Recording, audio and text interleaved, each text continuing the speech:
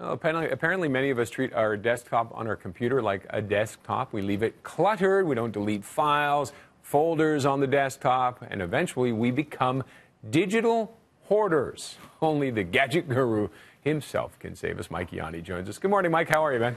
I'm doing well, trying to keep warm. It's a little bit cool here on the West Coast. What's the temperature in Calgary right now? With wind chill, between minus 40 and minus 45. It's a dry cold, though, right? It is, but it's still cold. It's still cold. Still cold. It's still cold. All right, let's talk desktops. This can actually have an impact on your computers, can't it? Sure it can. And you know what? A new study is actually pretty shocking that shows the stats. This was a real eye-opener for me. So this study was done out of the U.S. of 2,000 adults. And it looked at what do we do with our files? Do we delete them? And this is pretty shocking. More than 50% of the Americans that they actually surveyed said that they've never deleted a file off their personal device. That's a smartphone or their laptop. I can't lie. I only, off the phone, I only delete when it tells me my memory is full. When you have absolutely no more room to do anything? I can't, I take a picture and can't save the picture anymore. Yeah. Right? On top of that, more than 30% haven't deleted a file in more than 10 years. Wow. So this, I thought we have some fun. This is my desktop. This is my personal, and I do use it for work as well. Have you been to the Sahara? Maybe I'm a digital hoarder. Maybe.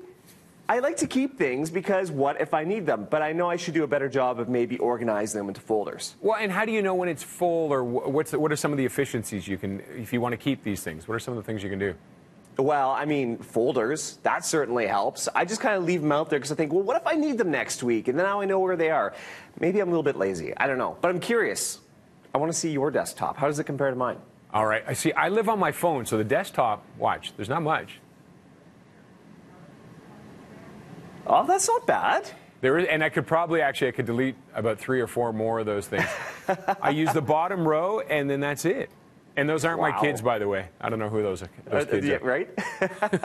Apparently, the #1 reason why people don't delete their files is because they're fearful that they might need it in the near future. Well, that's why we end up hoarding at home, right? Oh, I may need this broken nail. Probably not. Maybe throw it out. Put it in a jar somewhere because you might need that.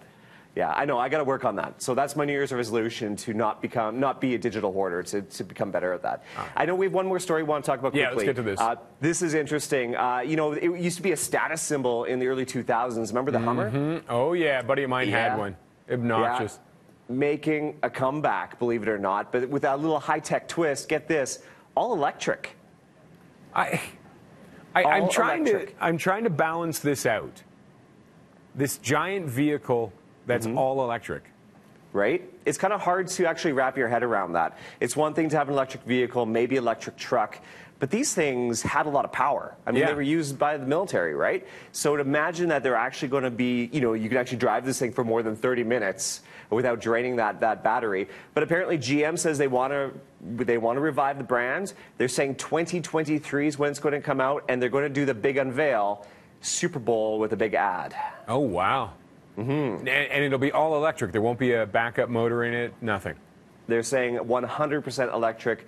I'm curious if this could actually revive the brand. It'll be interesting to see, because people who buy Hummers, I imagine, are a little different than people who buy electric motor vehicles. Yeah, I think so. It's hard to believe this was discontinued 11 years ago. Wow. It's been that long. Actually, I think my buddy has the last year for them, and he said they're collector's items. People will pay anything for them. Does he still drive it? Oh, yeah. Wow. He barely drives. He drives like a kilometer to work, and that's it. Well, that's all you can afford, right? I mean, gas is not cheap. No, not for those. All right, Mike, have a great day. Stay warm, sir. I'm trying. And clean up your desktop. I'm working on it. I'm working on it. More on BT coming up after the break.